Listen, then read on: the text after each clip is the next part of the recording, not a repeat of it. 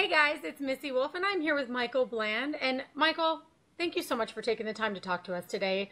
It's been such a long time, and we've been trying to get an interview with you for a while now.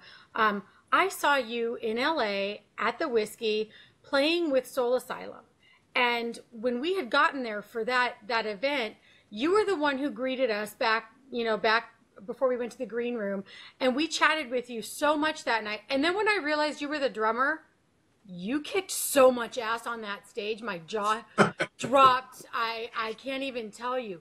Holy crap, you're an amazing drummer. How long have you been Thank you. doing this? Well, I'll be 48 in March, so I started when I was about 9 or 10. I'm not that good at math. It's all right because I'm 38. So, oh my God, I just said my age. Damn it, you guys You just can edit that forget. right. Nope. Forget you heard that number. I can't edit that out now. It's too What late. now? I keep it real. Anyways, so no, you're phenomenal, and I just love your enthusiasm, and I love how energetic you are behind that set. It's incredible, and that night was unreal. Anyway, the fans were going crazy, but I think there's a lot more to you than most people would realize. You have a very extensive resume. So I don't want to just give everything away, but can you tell everybody, some of the people who you've played for and, tell us about some of those experiences? Sure. I mean, I got my first big break when I was 19. I got a job working for Prince. I toured and recorded with him, and I'm in a bunch of those videos in the 90s. Right. From about 1989 through 96, I was with Prince. And then I uh, began a short period of working with Paul Westerberg, actually. He was coming out with a solo record that he had started recording at Paisley Park, and that's how we met.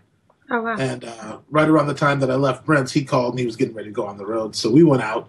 So I was on a couple tracks on his record called Eventually. That was released in 96. Yeah. We went out, and that was a great time. After that, I started doing a lot of work overseas. A lot of artists you may or may not have heard about. A woman named Franz Gall, who was kind of an icon, a pop icon in France. She had been a star since she was probably 11 or 12. Oh, wow. And from there, I spent a lot of time in Italy. I did a lot of things. I worked for Shaka Khan for about a year in between there. Oh, God. Yeah, I got into a lot of different things, Right. before I found Soul Asylum looking for a drummer, and they called me to do a recording session, and we were rehearsing the material, and Dave just stopped the band, and he was like, "Hey, look, man, why don't you just join the band, man?" And I love Dave.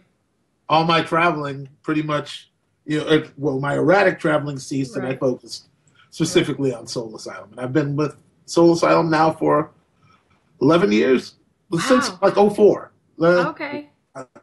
My math is not working.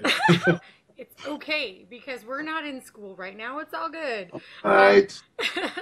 But no, so you've also played with somebody that I know my daughter's going to kill me because Oh, I didn't tell her this, but you played for the Nick Jonas administration, didn't you? I sure did.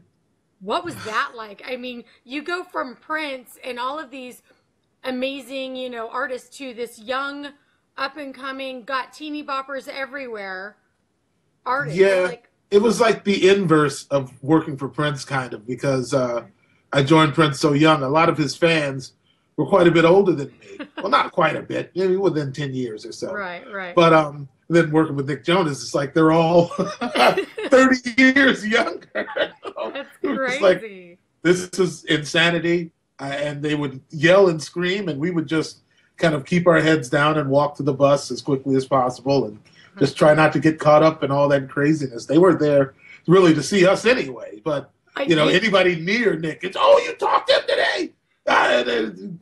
That's why I said my daughter's going to kill me when I tell her after, that we've done our interview. I didn't want to tell her up front because I know she would have given me a whole slew of questions to ask you about him.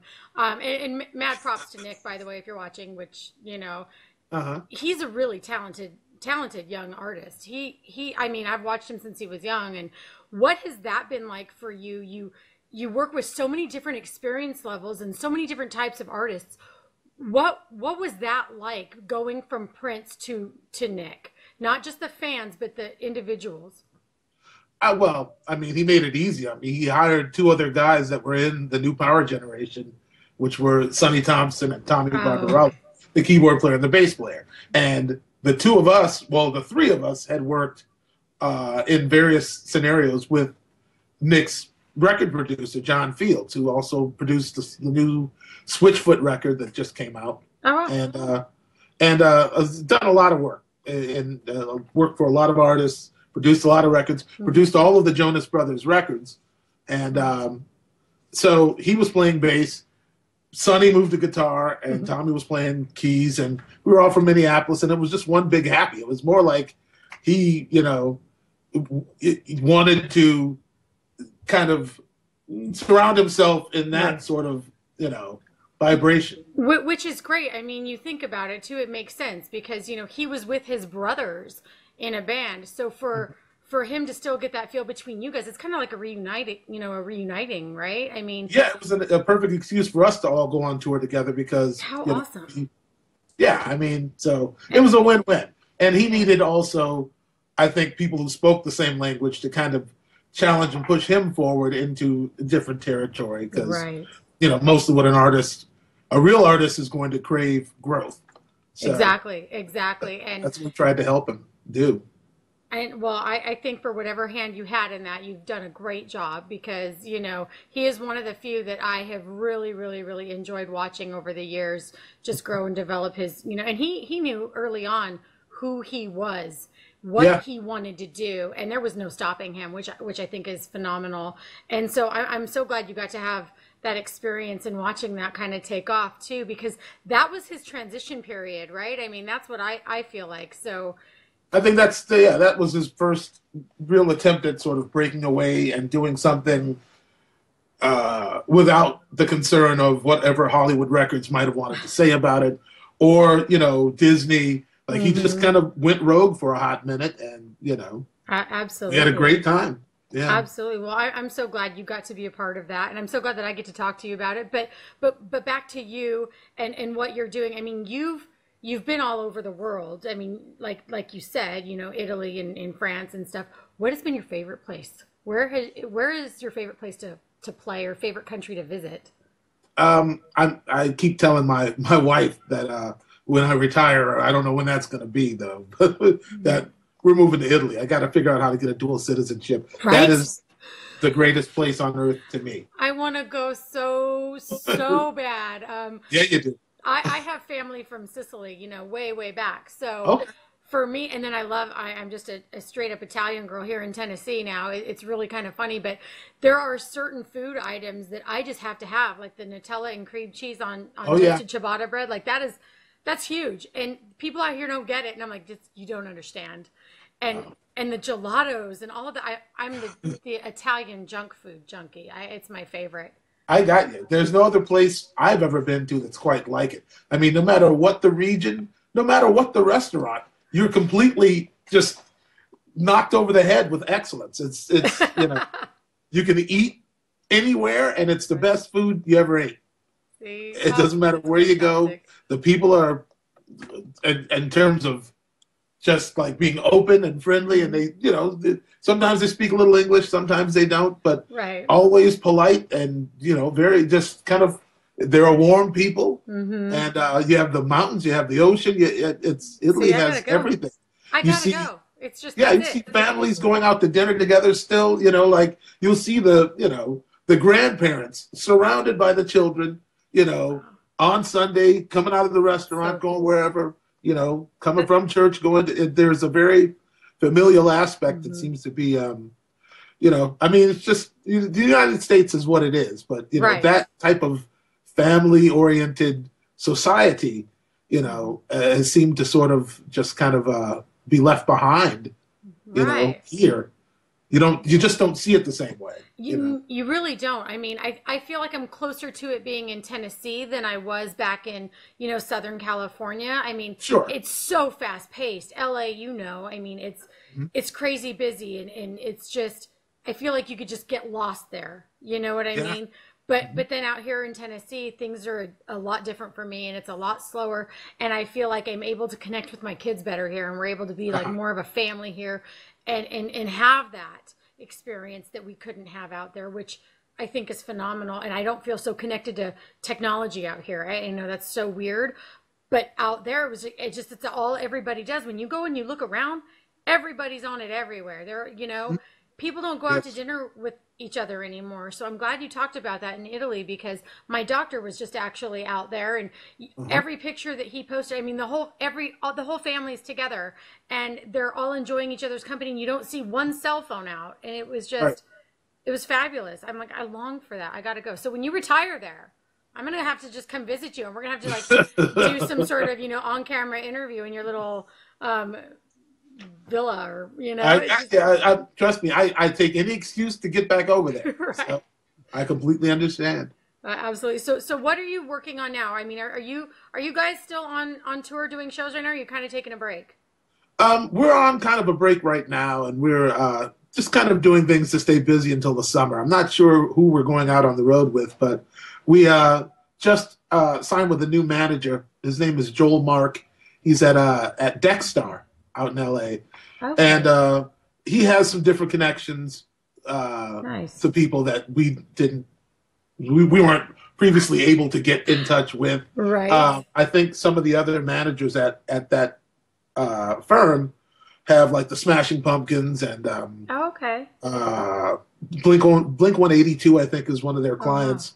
Also, Liz Fair, who we've been trying to tour with Liz Fair for like the Oh, last 4 or 5 years, just because we okay. love her. Yeah, right, And right. I think that Joel also manages Liz, so we're hoping to get in company with bands that are a little more similar from Soul Asylum's, you know, Right. uh, uh, I don't want to say heyday, but I N- mean, the right. '90s. It's weird. The '90s have made a resurgence, but They have. you have to have the right connections. Still, it's still business. Right, So, right. we enjoyed. We actually the show you saw Mhm. was a one-off on a tour that we had with the English Beat, which was a weird pairing, but it kind of worked, except Right. for in some markets where it was like there'd be a local opener that Right. was like a ska band, Right. and then we'd come on, and then they'd come on and be like, "Well, what are we doing here? It's turned into a reggae night." So That's awesome. it's I'd say about 60% of those dates were good dates. The Right. other ones were a little here and there. You Right. know, Yeah, and I can definitely see that too. yeah, And I mean, I think the experiences that you've had too, when you've had experiences with Prince and huge stadiums and stuff like that, and then same with Nick Jonas, and then you have those intimate venues. sure. Which one of those types of performances would you say are your favorite? Because I really like the intimate venues. I feel like the artist can connect to each person that's there just a little bit easier, and it makes it a little bit more fun to me. Absolutely. The closer the audience can get to you, the more you can interact and you know, feel Right. things going back and forth. Because I'll tell you, most of the shows that I remember playing with Prince, if they weren't in a club somewhere, if Hmm. it was a stadium show, it's Yeah. just us Yeah. sort of isolated up on the stage, Right. and there's a big barrier in front, and Absolutely. and it's I mean that sort of scenario actually could be a lot more troubling than Hmm. anything, only because you know, people get rowdy and excited, and in a situation like that, you know how many people I've seen get pulled over, the barrier, Yeah. and, they have like they have EMTs there, and people get hurt at shows like that. They People do. stampede. Prince has stopped. He stopped many shows, and told everybody to take two steps backwards, Oh, because we're wow. seeing, people getting suffocated or pushed up against the thing. It's That can really mess with your brain while you're trying to perform, and right. Well, entertained. yeah, that's what I was going to ask. I mean, I've heard other artists say that when they're up on that stage, they can see so many things that are going on. They can Yeah, see that drunk person fall down. They can see that fight break out. They can see that guy propose to that girl. You know what I mean? yeah. They see so much stuff. Wow, that's yeah. I didn't really think about it that way though. That it could interfere with your playing when you're seeing Well, stuff like that it's happening, just you. or It's your hard to mindset. ignore if you see a young girl who's collapsed and they're Yeah, pulling her over the over the thing and putting her on like that's insane. they take them and they revive them and they put them somewhere. But it's Right. it's that's the tragic side. The other side of it is just you. There's nothing like performing in front of 50,000 people who are completely crazy to see you. That Absolutely. sort of experience, I can't even really put it into words. Like when you're, you know, when all that's going on, that's a Mhm. lot of energy in one space that's focused on what's happening. And it's just, Absolutely. there is nothing like it. And you get a different kind of just whatever it is just goes through your body. And then you get on stage and you try to harness and focus it, but it's really a very wild sort of I thing. can't even imagine. I mean, I've stood on the stage while performers were playing before, and I've just been blown away by what you can see and how it feels. And I can't imagine, though, actually performing in front of all those people. Because, I mean, you get a packed stadium, and it just feels so intense. Even when you're on the floor rocking out and you look behind you and you see that sea of people, it's Yeah, intense. it So, really is. so out of all of your memories with Prince, what would you say is your fondest? Oh, wow. I mean, really, he and I had a lot of moments where we were recording. It would just be me and him, Mm-hmm. and we just talked. We bonded a lot over music because Right. I have very eclectic taste, and so did he. I mean, I would go into Absolutely. Studio A sometimes and just look in the CD player to see what he had been listening to. Sometimes it would be like The Rite of Spring, Hmm. or Stravinsky, anything on that end, and on the other side, it could be the Ramones, it could be the How Pretenders, it could be right, he listened to every kind of music. He had right, respect for all kinds of music. right. We talk about other artists, how he felt about I mean, he would say, I don't know how we got on the subject of Dolly Parton one day, but he was like, her voice is amazing to me. He's like, she sings pitch perfect. She's Oh, one of my absolute favorites. I don't know if they ever matter. met or he said Oh that to her, wow, but just that's knowing, I always felt the same way about Dolly. That was so right, strange to me that we right. gravitated towards a lot of the same That's artists and the that's same really music. unique and fun and great. That's so great. And Yeah, I mean, Dolly is he an amazing woman. I mean, I don't yeah, know if you're familiar with the fires that we had in Gatlinburg, Tennessee, no, early. Just yeah, it was just a few months back. I want to say a few months back, but she was one of the first ones to step up and uh-huh, and was helping people financially who had lost everything, lost their homes in this fire. And I'm like, way to go, Dolly! You're stepping it uh-huh, up. You were that's just it's hmm incredible. And when tragedies happen in LA and stuff like that, I don't recall ever seeing a Hollywood A-list celebrity saying, "Here, have some of my money every single month to help you out while you're in your family or recovering." Well, I don't want to blame the entire city. No, no, no, You know, no. I It's want just to say Los Angeles is, soulless or without no. I don't compassion. mean it that way. I never expected to hear any type of celebrity offer any of their money every month financially for these people to heal. It was just I'm used to seeing them donate their time to charities and Sure, benefits and doing all of those things. So that was just I really got you. It, wow. it's extraordinary by any measure. I totally agree. Yeah, But I definitely. just didn't want to turn this into like an LA match fest. And No, I they promise. don't I know, promise. I'm sorry, LA. I love you guys. You guys helped me out quite a bit. Me too. Me Right? too. Uh huh. Absolutely. Well, there's another thing that I wanted to ask you about because I'm not. Are you a Bruno Mars fan? Reluctantly, yeah. Okay, me too. But Okay. have you noticed that the new stuff, there's some Prince tones in there, It's and a lot of early '80s. it is right. And I'm like, am I crazy here? So I wanted to talk to you about that because that's one thing that I've just been thinking about a lot lately. I was never just, and I'm sorry, Bruno, nothing against you. I'm a Bon Jovi girl for the most part and the rock girl and all that.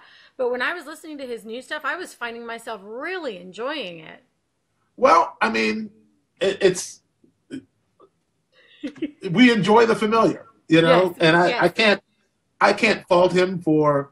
I'm happy he's borrowing from a time period in which I can relate. You know, right. by the same token, though, I'm like, oh man, you know, I know, I he's know. ripping off Shalimar, he's ripping off, you know, the time, he's ripping off, you know. But I mean, generally, you know, if you're gonna steal, you know, do it the right way, and he's Exactly. doing it the right way. So you know, And my grandmother used to say something similar. It was not related to music, but she was always like, if these people are going to steal, they better make it worth their while because the jail time's the same. Why right? take $100 when you could take 1,000? You know, and Hey, no disrespect, I'm so sorry, and to all my family that's watching, I'm not trying to rat my family out, but it's the same kind of deal, right? If you're oh gonna yeah, do it, like you said, do it right. I mean, uh-huh. that's awesome. And honestly, I just took it as the world lost a great artist, lost amazing creativity because that man, there was no other like him in my opinion.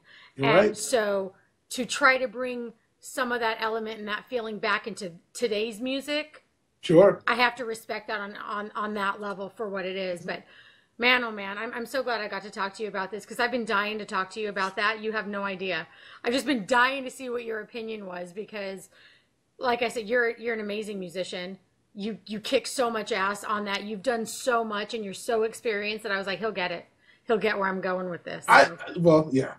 I've had a lot of help along the way, though. I mean, you know, a lot of doors Mm-hmm. open for me that could have opened for somebody else. I always tell people Prince could have had anybody in his band at that time. I Right. was this 19-year-old punk, you Wow. know. Surely there were drummers, you know, closer to his age that had been, you know, shedding harder than me. But Right. whatever it was that he heard or saw just made him go, you. And that it could have been anybody. It was a Right. lottery of sorts, you know. Right. Well, you were in the right place. You did the right thing and you created the right feelings Yeah. because, you know, I mean, we all saw it. You know, we had our photographer there too that night and we all All saw it. right. We all saw just how incredible you were. And we were all just like, wow, even the band Talia, that girl bass player, man, Yeah, yeah. holy crap. She stunned, I think, everybody in the audience. And Yeah, she was great. She was yeah, great. She really was. Yeah. fabulous. So, anyways, well, thank you so much. I know you're a busy guy and you got stuff to do.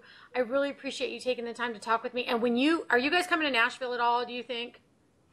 I'm trying to work something out actually uh with a guy named Des Dickerson who used to be in Prince's band. Actually, Des was the guitar Hmm. player in Prince's first band, Yep. and he stayed through Purple Rain. He's in the Purple Rain movie singing a song called Modern Air.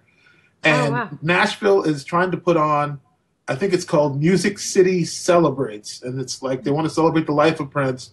Oh, And I know they were aiming for a date in April, but I think that might be not to their advantage since Paisley Park is putting something on in uh, April as well. okay. So, and Des has asked me to be involved in, Oh, you good. know, musically directing the event and so on and so forth. We're trying to work it out right now. I'm not sure Well, if it's when going to happen, but we're trying. if you get to So, come out, you have to let me know because I want to come and I want to see you. You know, and I got to bring some like Italian. We have to figure something out. And you and we have to like get some amazing food and just have some fun because I enjoy the hell out of you. And I can't wait. I want to watch you perform again. Like, you have no idea how amazing that night was for me. And with how kind and generous Dave was with his time too. You both had it not been for you initially welcoming us the way that you did and chatting with us. I mean, we even talked about Boys to Men and the stuff you did with them, you know.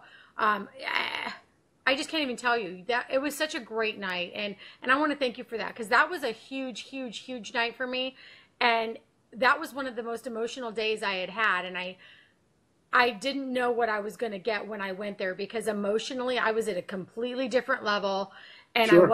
I wasn't sure if that was going to come through on my interview or anything at all, and right away you were just warm welcoming, and you took all that negative that I had earlier on in the day and just made it disappear. And then Dave comes in and we do this. And then you start playing, and I'm like, hot damn, this is the best day ever. It was definitely amazing. So I just wanted Happy to do it. Happy to do it, Melissa. well, thank you. I can't even tell you how much it means to me that you took the time. So, if there's anything else you want to tell the fans before we go, now's your chance. Otherwise, we can just say bye now. No, just come on out and see Soul Asylum. We're going to be touring in summer 2017. Perfect. Come out and say hi. We will do that. And everybody at home, you guys need to do that too, because like I said, they're just amazing. Who doesn't love Soul Asylum? And you, Michael Bland, hats off to you. You're a kick-ass drummer, and I can't even say it enough. But thank you so much. I appreciate you. Thank you for taking the time to talk. no, that was my pleasure. I cannot even tell you. So thank you. And All right. we'll talk to you again soon. Okay. All right, bye. Bye.